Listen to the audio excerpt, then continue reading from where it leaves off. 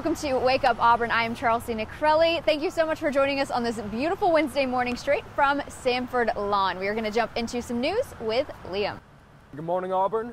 This is the news. It's been confirmed by officials that 59 people have died and over 500 have been injured during a shooting during an Jason Aldean country music concert in Las Vegas, Nevada. The massacre is the deadliest in U.S. history and occurred on Sunday night.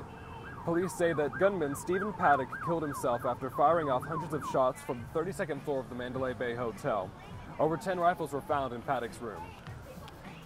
Meanwhile, back home in Auburn, a Sydney ordinance that restricts the number of people unrelated living in a house together could leave many people without places to live. In one of these districts lived 5 senior girls who were served an eviction notice last month. One of the girls' parents built and are owners of the house that is within the area designated for single-family homes.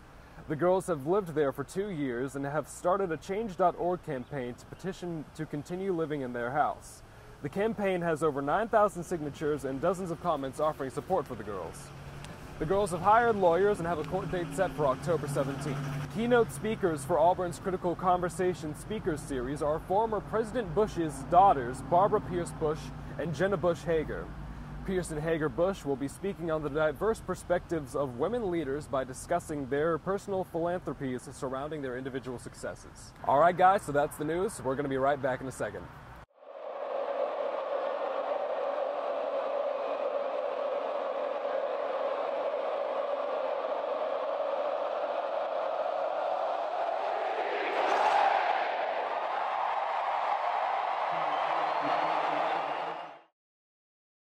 So, I just moved in with this family, and it's embarrassing. The little one, he likes to go outside and crawl around in the giant litter box. I don't know what he's doing. I mean, I was born and I knew how to use the litter box. Look at that. That's disgusting. Oh, poop already. You're making me nervous. Oh, okay, I can't look at this anymore. I really hope he grows out of this, for his sake. Today is actually Student Government Association's heyday. So if you don't know, that's actually one of Auburn's longest traditions. It dates back to World War II, and it's when the student body wanted to promote a more friendly campus. So they started putting on name tag kiosks on the concourse and encouraging students, alumni, and faculty to write their name on the name tag and give each other a friendly hello. And of course, I think there's always free food involved for anyone who does attend Heyday. I know I went last year and it was quite the time. Right. And of course, you get to meet a lot of really neat people. Just make sure they know how to spell your name right on the name tag. I had that issue last year, so warning. Very true. It's a good way to make new friends too as like a freshman. It's an easy way to get to know some of your student body. Like, free food will get me anywhere in a heartbeat. I mean, Doesn't take much around here. No, not at all. The life of a college kid. Yeah. So happy heyday. Yeah, happy heyday. All right, so in the meantime, MTV is bringing back a show called Total Request Live. It was this show where they did like these music video countdowns in Times Square. It was previously hosted by, Carson Daly, and featured the likes of like Snoop Dogg, Kelly Clarkson. They'd have all these musical guests on, but you know, MTV's been struggling with their ratings lately because, you know, they don't show music anymore or like any really quality content. And their demographic is like switched to the internet because, you know, like all the music videos and stuff are on YouTube and I guess Instagram now, stuff like that. So they're trying to bring that back, trying to rope people back in to see if they can save, you know, the sinking ship. So, I mean, what does that mean to y'all? Like, do you guys watch MTV? I was past that generation of MTV. I think we all kind of were. So I never got into it, but even if even if it were music videos, I just don't know that I would be interested anyway. They're apparently trying to like rope people in, you know, our age by like bringing in YouTube stars, but I mean, they're not big names that I've heard of. It's like the Dolan twins, if you've heard of them, Gigi. Oh, Gigi Hadid. Gigi Gorgeous. No, wrong Gigi. I have heard of her though. Oh, really? She's beautiful. I haven't heard of her. She's a beauty guru. Oh, okay. I mean, does that make, are any of these people qualified to like talk about music? Exactly. I think that's what confuses me. Maybe. This like this I don't know. seems, Maybe they have a background we don't know about. Maybe in music. I don't know. This Maybe just that's the seems kinda problem with desperate to MTV. me. Yeah, this seems like a bit of like a desperate like I can imagine a bunch of like old like bored people, you know, like getting in a room together and being like, what are the kids into these days? YouTube stars, and like I don't know. I think they're trying to bring back their glory days and I don't know. I don't want to knock MTV. Is it still going to be in like Times Square with I like the cool believe background? so, yes. Did y'all ever see that? It was like, they used to do it in a studio in Times Square so you could like see the cars going by and stuff. So like I remember that, but I don't remember the show like content. I mean, like, that's nifty. I mean, Times Square is cool. It's always fun to look at. It's not going to be enough to draw me back in, though. Well, I can tell you a show that will draw us all back in because it's only been off the air for a year, I think. American Idol is doing a reboot already. Who would have ever thought it would come this soon? I thought they would have at least waited 10 years, but they have a whole new panel of judges. Maybe that was their plot, to just get rid of all the judges. So they said, we're going to cancel the show and then start from scratch. But they've got quite the combination this year. They are bringing on Katy Perry, who I think is a huge name in music. Lionel Richie, that's a different spin. And then Luke Bryan. Who would have expected that one? So we've got a representation of all the genres, and I'm excited, but I feel like they should have ended it where they left it. I honestly think The Voice is a little bit more relevant now, only because like it came on and it almost defeated American Idol. Replaced it. So like I think those fans are gonna stay loyal to The Voice, and then American Idol's gonna come back, and I don't know if they're gonna see the ratings that they want. Exactly. Yeah, no, I think it's been gone long enough. Well, not really gone long enough, but the point is, The Voice, I think, functionally, like, it fills the void that American Idol left. We don't need two shows that are essentially the exact same. But you know, The Voice's ratings are dropping tremendously because they premiered about a week ago, and if I remember correctly, it's the lowest they've ever seen. Really? Wow. Maybe it's the end of singing competitions? For a little while, I'd say. I think America's gotten burned out on it. I mean, we have one after another, and let's give it a break and then bring it back. I mean, yeah, that's just been a huge deal since, like, I remember when I was in elementary school. I mean, it's been around for a long, long time. So I can tell you, I will be watching American Idol only because they're bringing back Ryan Seacrest. And well, I may be engaged, but you're my man. All right, well, that's all we have for you in entertainment news. We'll be right back after this.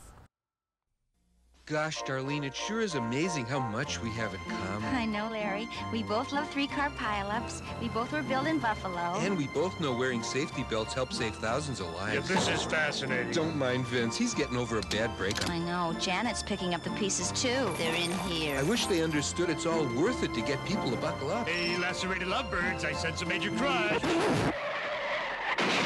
You could learn a lot from a dummy. Buckle your safety belt. Talk about head over heels.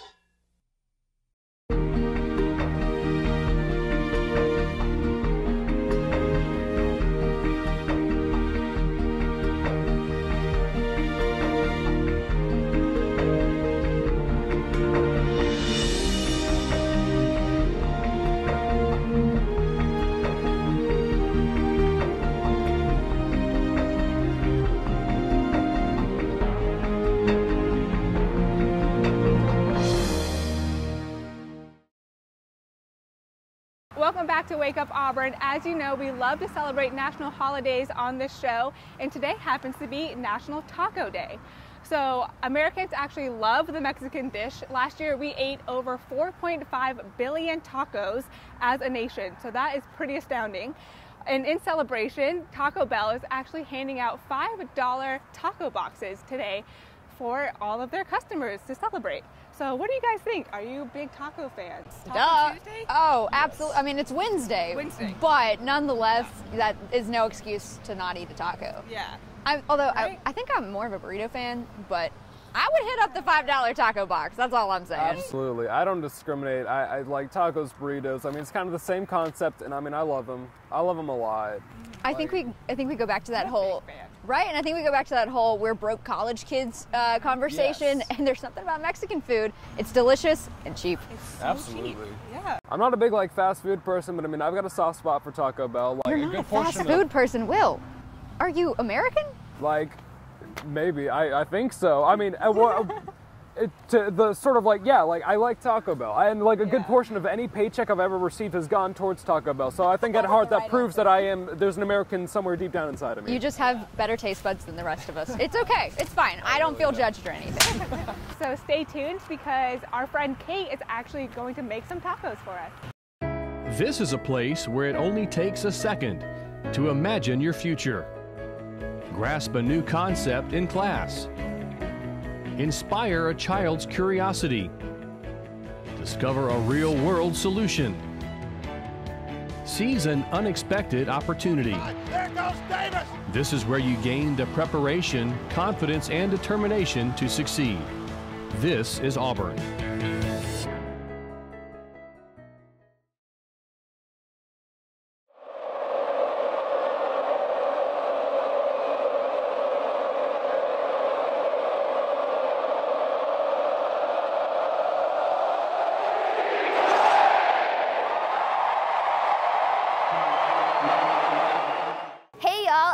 Taco time. Y'all need to come on down to Sauceritas in Foy Food Court, which is located in Foy Hall for y'all's National Taco Day, which is today. I'm so excited. Probably my favorite holiday, not gonna lie.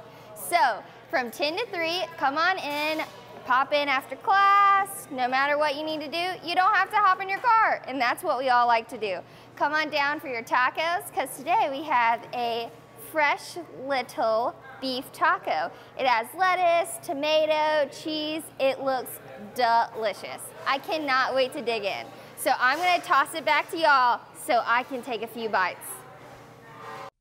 Gosh, Darlene, it sure is amazing how much we have in common. I know, Larry. We both love three-car pileups. We both were built in Buffalo. And we both know wearing safety belts helps save thousands of lives. Yeah, this is fascinating. Don't mind Vince. He's getting over a bad breakup. I know. Janet's picking up the pieces, too. They're in here. I wish they understood it's all worth it to get people to buckle up. Hey, lacerated lovebirds, I sense a major crush. You could learn a lot from a dummy. Buckle your safety belt. Talk about head over heels.